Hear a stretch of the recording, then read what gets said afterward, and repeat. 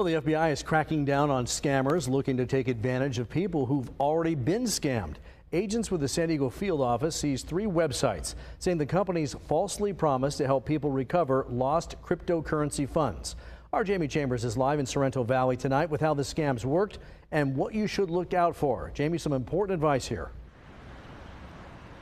Absolutely. This is a really mean scam. It's a 1-2 punch, and the FBI says it's so prolific that it's hitting people and costing billions of dollars. And I can say I've been reached out to by these particular scammers already twice.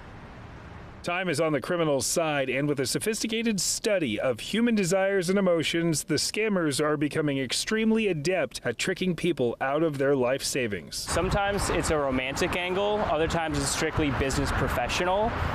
There are a multitude of ways that they are first indoctrinated, but yeah, they're very patient in gaining the trust of the victims. This is what one of the most common scams look like, according to the FBI. A random text from a woman, hoping to spark up a conversation that eventually leads you to investing in cryptocurrency. Yeah, it sounds ridiculous, but according to the IC3.gov, the fraud monitors, $4 billion was scammed off of Americans in 2023. It's very common for them to spoof legitimate sites, right? So you might think you're investing on a real platform with a real bank or exchange, but they've spoofed it, and so it's really hard to tell. So after losing thousands, tens of thousands, or even millions of dollars in cryptocurrency, scammers are now adding insult to injury when the same people that scammed you come back for a second bite at the apple. Victims who have already lost, upwards of $100,000, $200,000 to these schemes are obviously desperate to get their money back.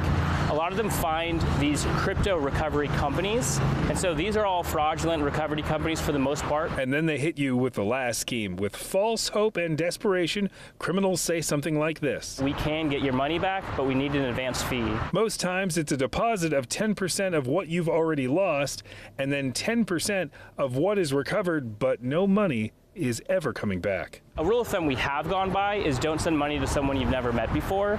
Everything's changed now, and at this point we shouldn't be sending money to places that a new person is directing us to. The FBI says it really is incredible how patient these scammers are. They could go months before they start to speak about these cryptocurrency banks and start to lure those people for that final scam. But they also say that these scams can change very quickly, so just stay sharp out there. Keep your guard up. That's the very latest from Sorrento Valley. I'm Jaime Chambers. Phil, we'll send it back to you.